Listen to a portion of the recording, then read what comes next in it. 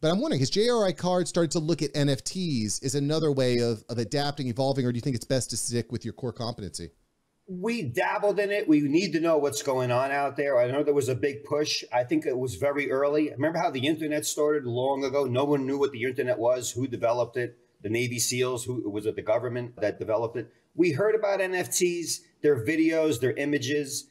I'm old school. I like the cardboard. That's my opinion. Sure. I like the old cardboard versus the new. So when NFTs came around, we looked at it, but what we didn't realize, what we're going to maybe pursue is, if I open a pack for you and I pull Mickey Mantle, we have that on video. You may want to own that NFT where we can maybe package that and sell that to the customer.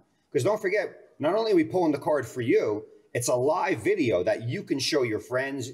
And you can, because it's on YouTube. You don't have to buy it from us. You can edit it and show your friends, hey, I pulled Mickey Mantle. I pulled Derek Jeter. I pulled LeBron James live at JRI. They go, no, you didn't. Oh, yeah, here's my name. Here's Charlie, and here's the card.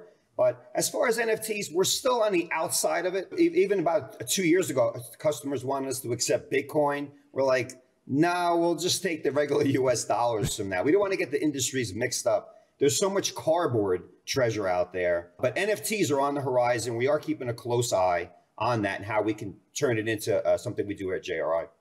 Well, I think it's super smart that you're paying attention. It's like, thanks for watching Mark Savant Media. Here, we're going to help you create a better content in less time and turn that attention into income. If you love this video, you're going to love these videos here. Click the one. Me and my team specially selected this just for you. Click the link, check out the video. I'll catch you here next time on Mark Savant Media.